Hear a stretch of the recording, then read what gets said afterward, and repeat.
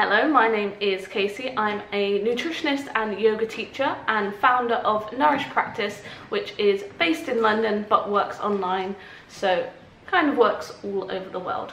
And we work with clients on improving their relationship with food and movement using the intuitive eating framework. Now, the intuitive eating framework, or what is intuitive eating? It is a scientific framework created by two dietitians based on their experience with their clients that they were working with at the time. Since its creation, it's had over 200 studies backing it up, so it is science-based. And those two dietitians are Elise Resch and Evelyn Tribole.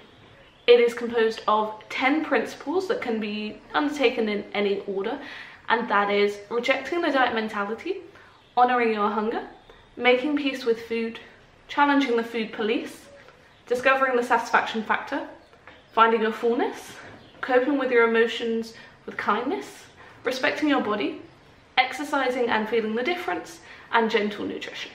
How do I support as a nutrition professional?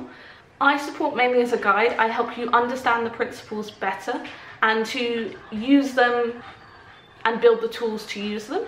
So it is not about me telling you how to do it, it's me guiding you, giving you tools and ultimately empowering you to make decisions around food and movement that make you feel best.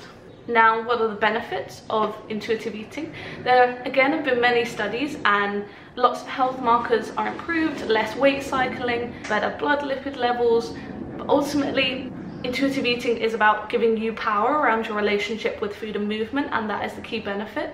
You are out of the constant dieting cycle and are starting to take ownership of that relationship.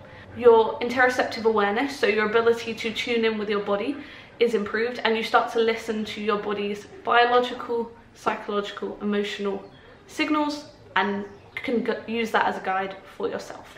So lots of different benefits there. If you are thinking about getting started, first things first, you have to decide that you're done with dieting and you want to get out of that cycle of constant dieting and set that as the tone for moving forwards. Then I would recommend looking up the framework, finding some resources to guide you, whether that's social media, online, or searching out for a professional that can guide you through it. And then find a support network, whether it's friends, family, social media, again, a professional, but you're going to need support as you transition. So find that network, lean on them as you need to. If you would like to get in touch with a nutrition professional, you can find me and many others on Nutritionist Resource. Equally, you can find me at nourishpractice.com or on Instagram at nourishpractice.